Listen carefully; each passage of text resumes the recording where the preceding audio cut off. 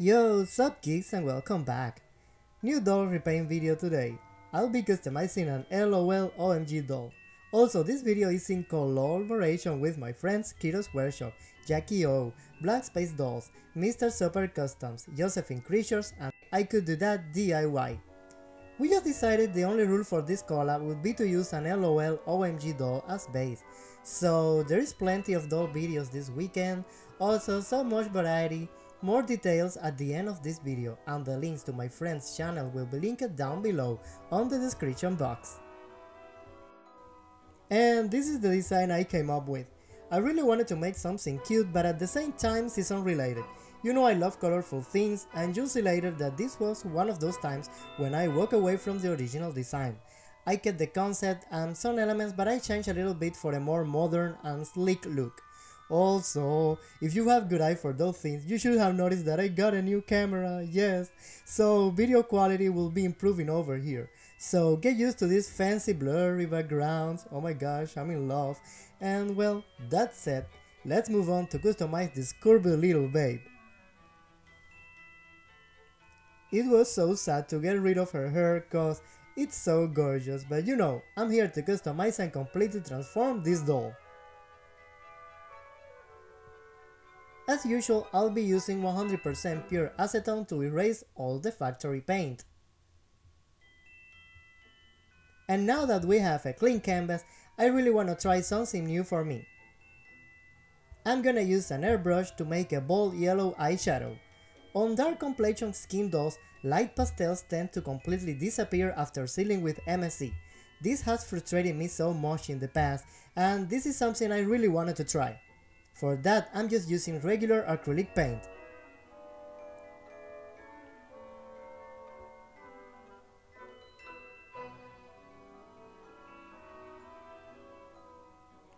And look at this, there is no way I could have achieved these colors without pastels. So now it's time for the main event, the face up. As you can see, I'm drawing inside the top part of her eyes to make them look smaller. I was so scared to start this repaint, and I remember I shared that on Instagram, like, I really don't get why they had to give these dolls so heavily molded eyes, like they literally look like two burger buns on her face once you get rid of the factory paint. So I'm just gonna try to correct that and give her like a softer expressions, more anime-like, more kawaii girl. Also, yes, why molded on eyeliner? Like really? Is that really necessary? In the beginning, I was planning to sand the eyes down so I could draw my own, that or use epoxy sculpt to hide the molded on details, but in the very end I just decided to embrace the challenge. You know, like to accept it. And you know what? I'm glad I did it, because this repaint flowed beautifully, as you will see. Honestly, I think the spectrum of customizable dolls on the stores right now is really small. Not to say non-existent, I think the doll customizing community only survived thanks to the second-hand market. I really miss the good old days when all the doll section shelves were full of Monster High and Ever After High dolls. It was so exciting just to walk by and see all those color and beautiful faces. I mean, right now we have so few brands. We have Barbie, but it's time to face it, Barbie current state is really sad. The quality is so low, and like 95% of their dolls got stiff bodies and no articulation at all. Also, there's the fact that repainting Barbie is really so hard. Their faces and features are so tiny, not so much room to get creative while repainting them. We have Rainbow High, yes, the quality of these ones is so high. Honestly, hard to believe those are playline dolls. It's really mind-blowing with all those fancy packagings and high quality fashions, but I think what keeps most people away from customizing them is their inset eyes. Because not everyone is willing to work with UV resin and stuff to make inset eyes. Most of the time, artists just want to repaint. LOL, OMG, same situation. Super high quality, but their faces are not the best canvas to get creative. Let's hope with Monster High TV show going to Nickelodeon channel next year, yes, we get a full reboot of this line, so we can enjoy buying them from the shelves again. So getting back to the face-up, as you can see, I switched to acrylics. I want the colors of her face really saturated, and sometimes that is not completely possible using the watercolor pencils. I mean, it's not something completely necessary on all repaints, but I think this one really requires some boost using acrylics, especially for the highlight areas. I'm also adding some more details like the little wrinkles on her lips and some more detailings on the irises.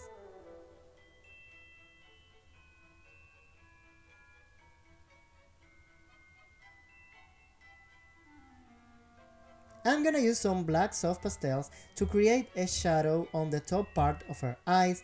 This step always makes the eyes more believable and dimensional, like they're really there.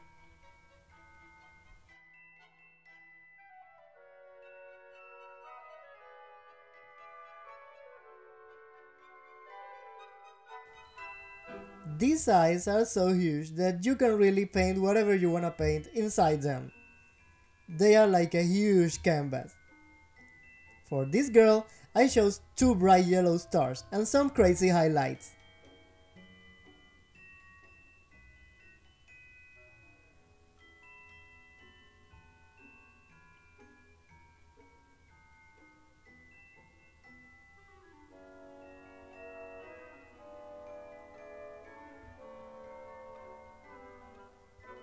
And as a final step, I'm gonna add some tiny white freckles, to seal the cuteness.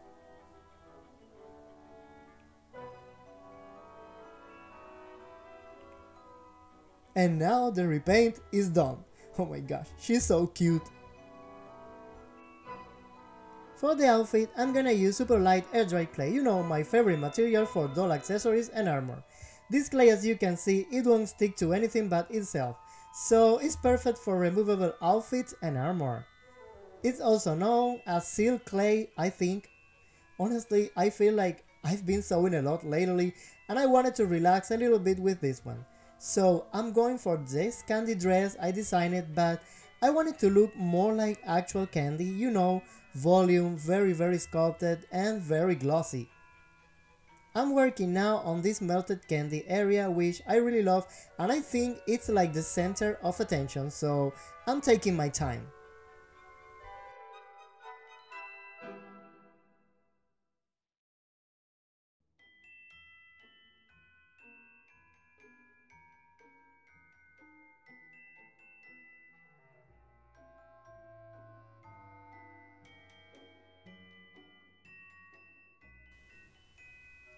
Once the skirt is done, you can easily see it's not even attached to the body. So now I will remove it to work on the bodies.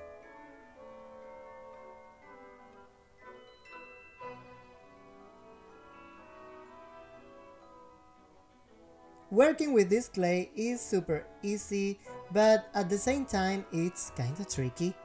I have learned its language and how it behaves watching so many videos from anime figurine artists that use specifically this type of clay all the time. And it's a good alternative especially for accessories and armor, and like in this case even for outfits.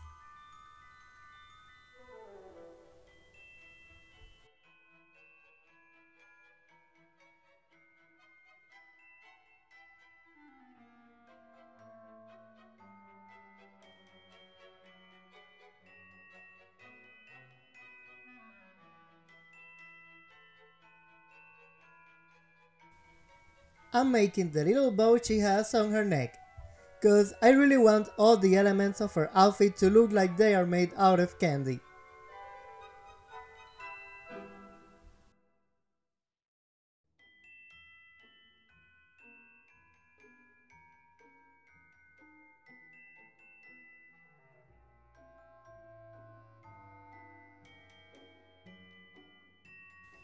I'm gonna use some epoxy sculpt and I'm going to mod her heels a little bit. I will just keep the shape in general, but I will hide all the buckles they have on the front. And here they are. Very simple yet effective. So now we have her outfit completely molded and it looks so cute all in white, but you know, this will be candy and candy is colorful, so let's move on to the paint job.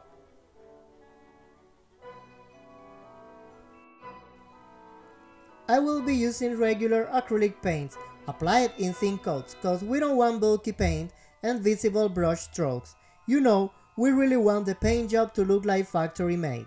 And for that, thin coats is the way to go. It took me like 5 coats to get these perfect white stockings.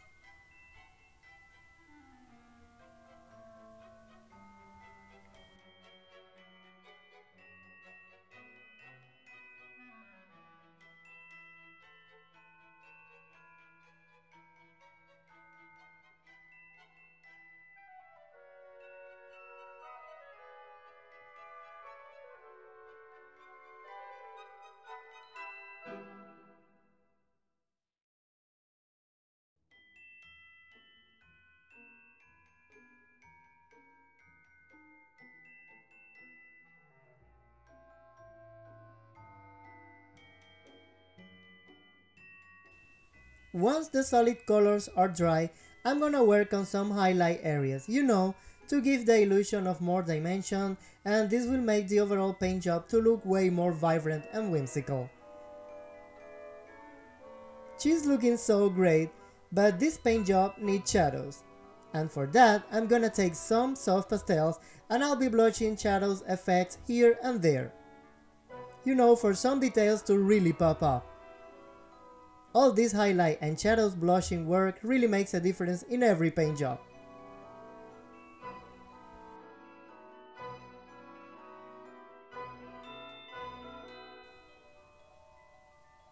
And now that the paint job of her outfit is done, she needs one more step, which is, of course, gloss. I will be using Liquitex High Gloss Varnish to make this candy fantasy effect to really come to life. For this full effect, it took me like 3 layers. But oh my gosh, it looks so edible, just like actual candy.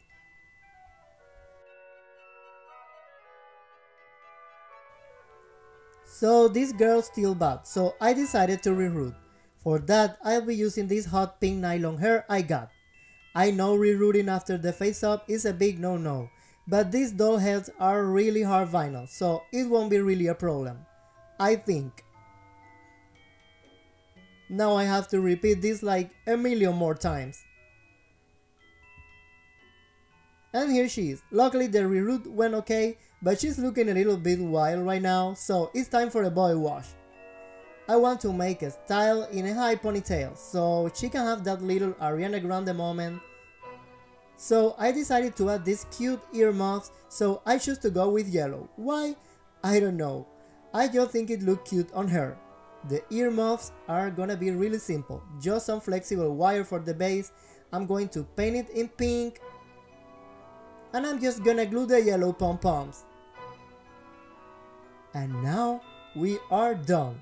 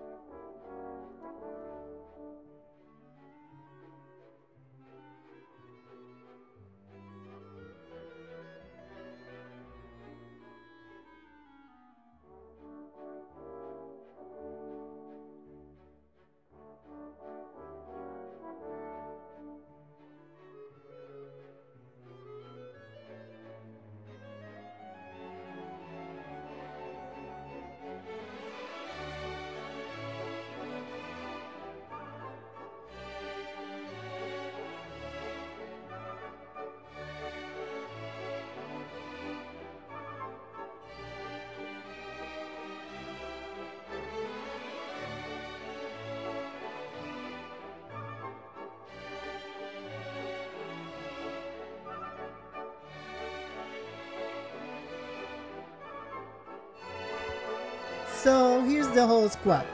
They really look so different and cute at the same time.